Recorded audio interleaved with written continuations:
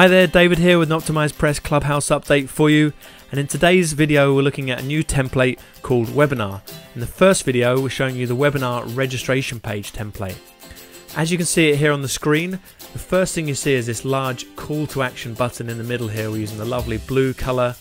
I've also got a shadow effect added to this button. You can see it just underneath there to make it a little bit different. It stands out, also blends in with the colour further down the page.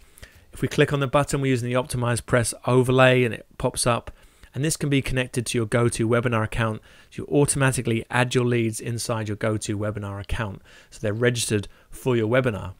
So then look at the template that we've used. We've got this nice background image here. We've used this obviously to represent a webinar. You can freely switch it out for your own image if you like. We've then added a transparent white background across the bar here. You can see the other background image comes through. The font style we're using is the Bitter font, a nice bold font in the Google font range, and we've carried this font throughout the rest of the page. As we scroll down here you can see we've got it on the headlines. We've also added this limited spaces text, and then on the right we've got the date. Two things you want to try and get on your registration pages. If you do have limited spots, make it clear so people know. Also it adds a bit of scarcity, so hopefully they can register sooner for your webinar. On the right we've clearly stated the date. You could also show the international times if you know the time zone of what you're in or what the webinar is going to be running in. Then carry on down the page. We've continued the blue color from the same button above, so it's keeping that consistency in the design. And then we're using these nice icons in this featured block. If you do choose to change the color of these, you might want to add your own icons. Either change the colors of these ones, or you don't want to change, put in your own icons to replace them. So further down we've covered these 3 points. These are the main things that we're going to be covering on the webinar.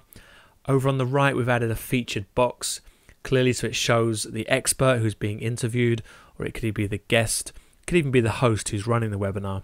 Bit of text underneath to explain their experiences or what they're going to be covering. And as we go further down the page we've got here the social proof. Adding these on your registration pages can increase your registrations. People who have maybe bought your products or even been on your previous webinars, try and get their testimonials in there. As we scroll further down, you can see we've brought that same dark blue color here and then back to the big overlay button, but this time with the bold font across here which has been capitalized. Again, if we click on this, the overlay optimizer pops up, and again you could have something different here, but the same process. You could be registering them onto your GoToWebinar account. Now remember, with the overlay optimizer you could set this to trigger on a delay timer, so it pops up after they've been on the page for 10 or 20 seconds. You could also use the exit intent feature, so you could pop this up as the person was leaving the page. So you could even use some different wording to try and get them to register, or even offer them a free gift and maybe put them into one of your funnels where you can get them to register later on.